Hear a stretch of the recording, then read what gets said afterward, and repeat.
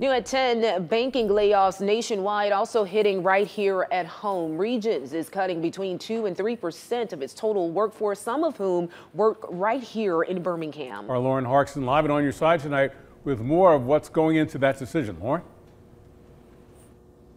That's right, Steve. Brittany, in recent months, several companies have announced layoffs coming. I've even reported about tech companies in our area making cuts, but now it's hit the banks. And I'm told that fortunately, it's not expected to be a widespread problem all across Birmingham. Now, Regions did send us a statement about the layoffs they're making, which says, "We consistently review our business models based on market demand and overall economic factors. This means a limited number of position reductions in certain divisions, including in our mortgage division, where the higher rate environment means fewer people are refinancing or applying for new home loans," end quote.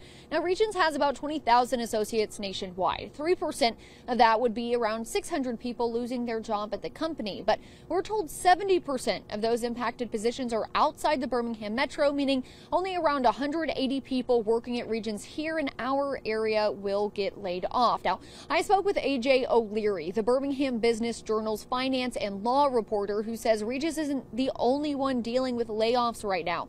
Other banks, including Citigroup, PNC, Truist, and Wells Fargo, are cutting jobs too. But there is good news.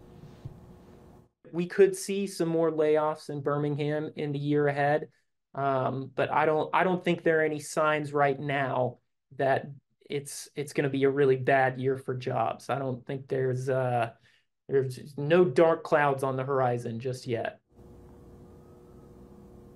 Now, though Regions is cutting jobs in some divisions, they say there are actually openings in other divisions, and they're encouraging anyone who might be getting laid off to go ahead and look and see if they can apply for them. Live in Birmingham, Lauren Harkson, WBRC Fox 6 News, on your side.